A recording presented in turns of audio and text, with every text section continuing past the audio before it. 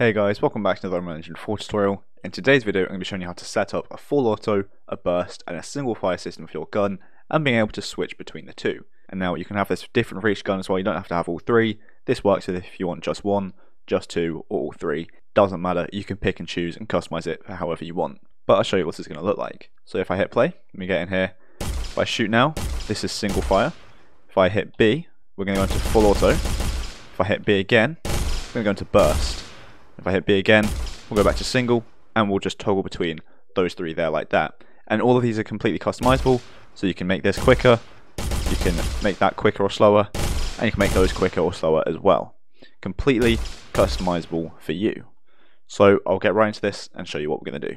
So what we're going to do first is we're going to open up our character blueprint, or basically wherever you have your shooting code. So if this is in a specific gun, open that up. So if you have like a master gun, do it in there, but this is where you have the shooting code. So for me, that's content, first person BP, blueprints, first person character. And as you can see here, we have the spawn projectile code here, which is where I have all of this shooting mechanics in. So do this wherever you have that. What I want to do here is just set a few booleans. So actually, let me delete these as well. So we're going to want to make a boolean. So to do that, we're going to hit the plus variable down here, and I'm going to call this one is shooting. Pretty straightforward. You know what it's going to do? It's going to tell this machine if we're shooting or not. So what we're going to do is we're going to set that here off of our input action fire.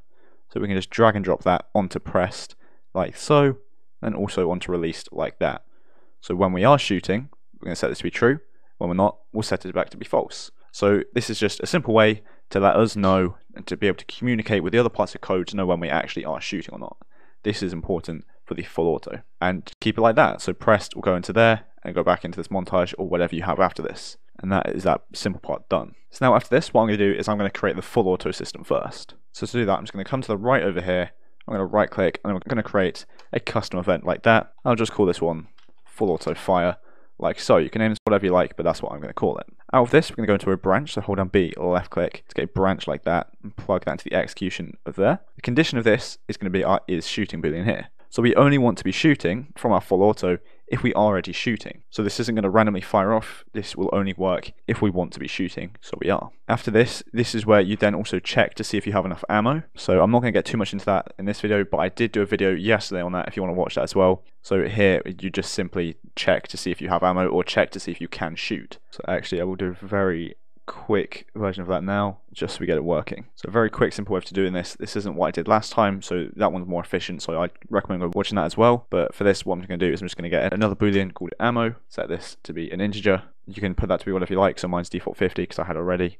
And we'll get another one called max ammo, which mine's default is 100, so you can set those to be whatever you like as well. What I'm going to do is then I'm just going to make another custom event up here, so right click, custom event. I'm going to call this one check can shoot. So I'm going to go over this very quickly. I just want to get this done, but more in-depth video last time. Out of this, I'm just going to get the ammo. So actually, no, I won't do that, sorry.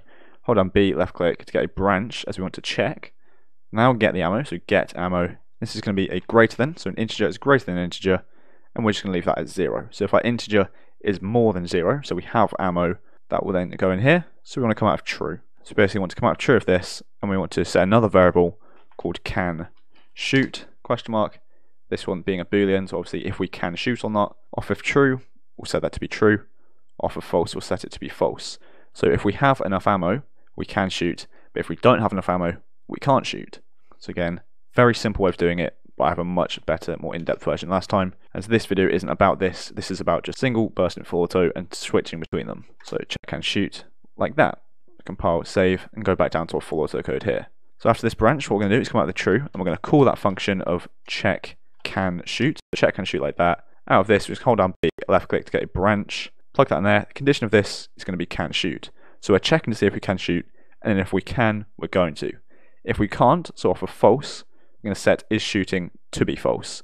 So basically, we're going to be on full auto. As soon as we run out of ammo, we're not going to be shooting anymore. So we'll set is shooting to false. Out of the true, we're going to hold down D, left click to get a delay, and plug that in there. I'm going to set this to be 0.15, but you can set this to be whatever you like. This is just how fast the full auto is going to be. So increase this duration to make the bullets come out slower, more spread out. Decrease this duration to make the full auto faster, so they're closer together. So change that value to get it perfect for what you want. I'm just going to select all this, hit C to comment it, and call this full auto fire, like so.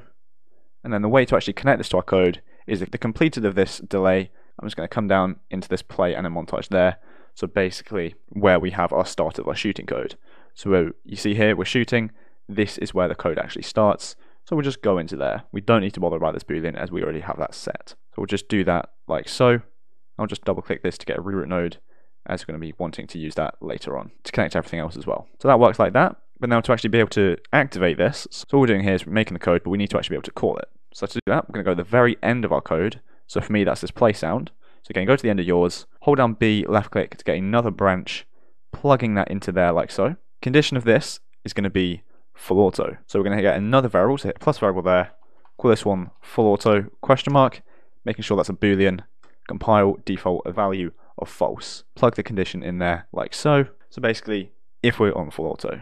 Obviously as well, if you want the gun to start on full auto, you can tick this, but I'd recommend leaving it as false, so it starts on single, as that's what most are. But again, you can customize this whatever you want. Out of true, what I'm going to do is just simply call full auto fire. So call that custom event function that we made earlier, and that is that done. We hit compile, save, we got full auto set up. So actually if I just tick this just to show you what this is doing, if I minimize, hit play, you can see if I hold down left click, we're going to have full auto. So we have our full auto function working already. You can see because I set it to 0.15, the bullets are going to be 0.15 seconds apart from each other. So every 0.15 seconds, it's going to fire off like that. So that works perfectly.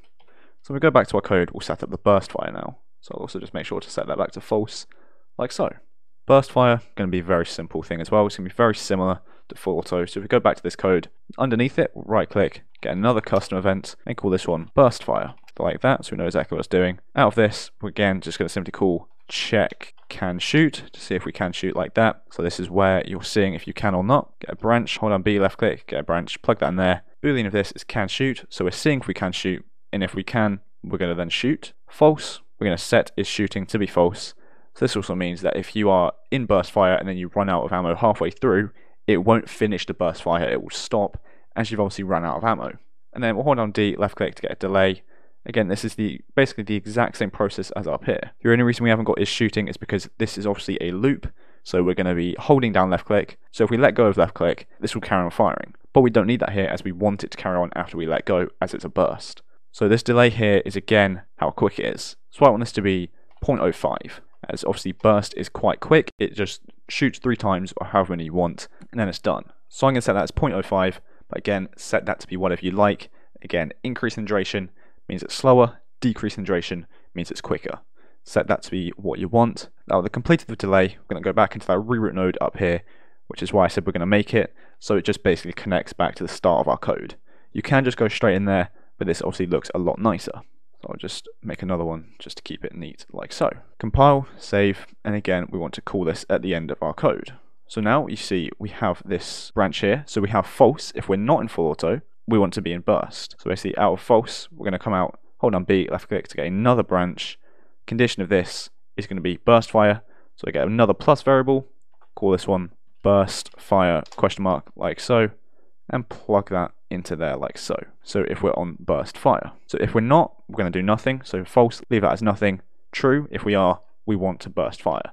So what we're going to do is we're going to come up true, and we're going to get a do n node. So do n like that, which basically means it's going to do this a set amount of times that we choose. The amount we choose is this n value here. So what I wanted to do is I want the burst to be 3, as that's what it most commonly is in games, but you can choose this to be whatever you like. So I want this to be 3, so that it's going to shoot 3 times. So I'll set this to a value of 2. The reason we're doing 2 is what you're going to do is you're going to set it to 1 below what you want, because it's going to count as our first left click as well. So we're going to shoot, that is the first bullet, and then it's going to do that another 2 times, which is our burst, getting it to 3. So whatever amount you want it to be, set this to be 1 below that. Out of the exit, we're going to simply call the function burst fire. So it's going to do that, and it will do that 3 times, or 2 times as you can see. And then to be able to reset this so we can do this again afterwards, what we're going to do is we're going to come out of the counter, again equal integer, so we get equal like that. This is going to be set to the n node you have there. So what number you have in the n integer there, you want this to be the same. So basically when it is finished, when it's completed,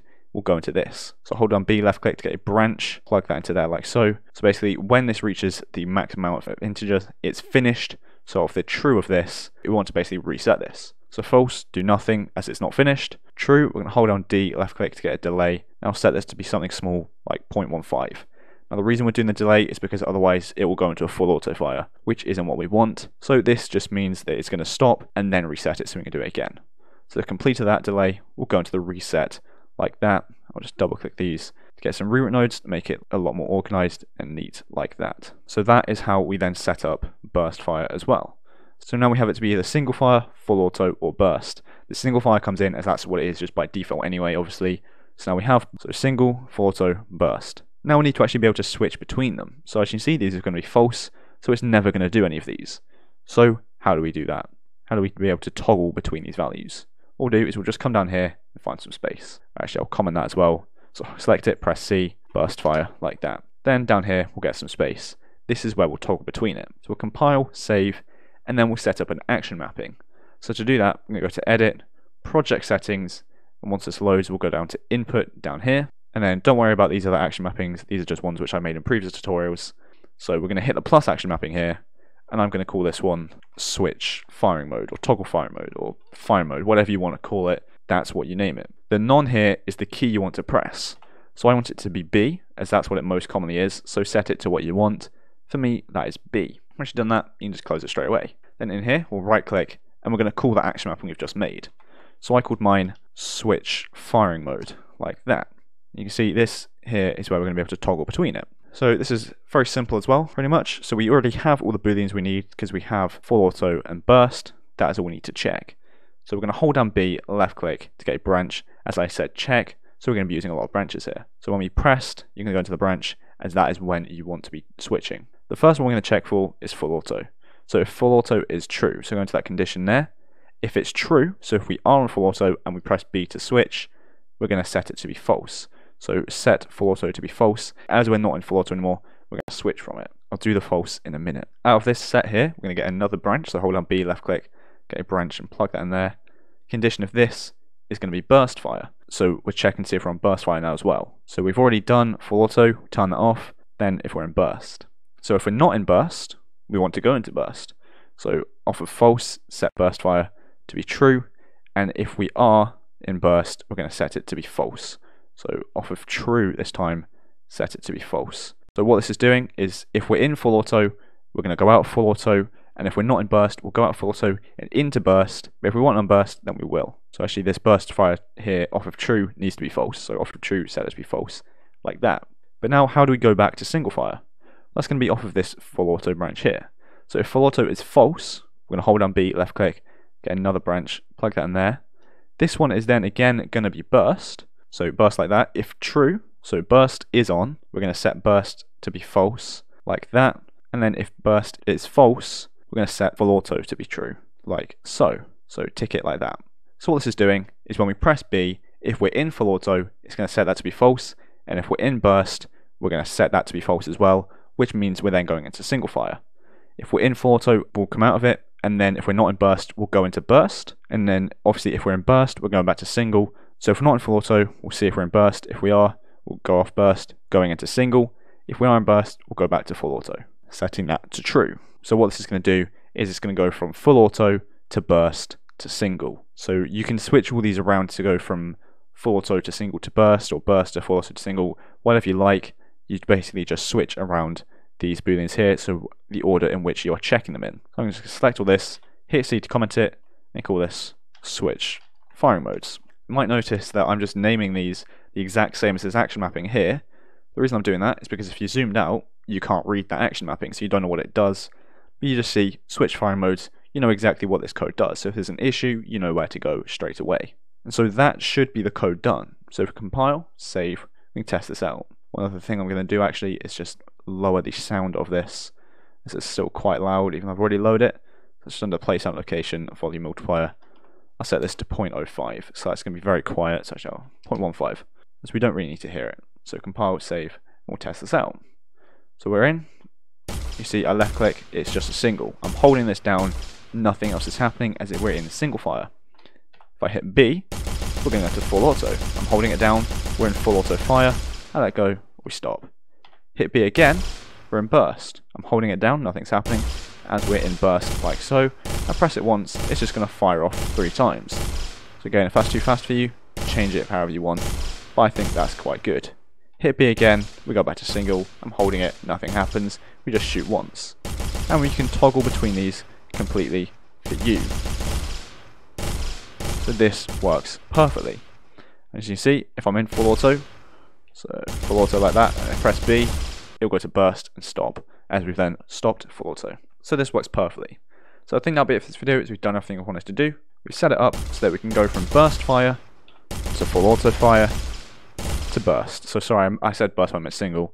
So what we're going to do is we go from single fire to full auto fire to burst fire, all the way back to single, and we're in this loop here. So we can set this to be whatever we like, and you can completely customize this as well to be perfect for you. So thanks so much for watching. I hope you enjoyed, and I hope you found it helpful.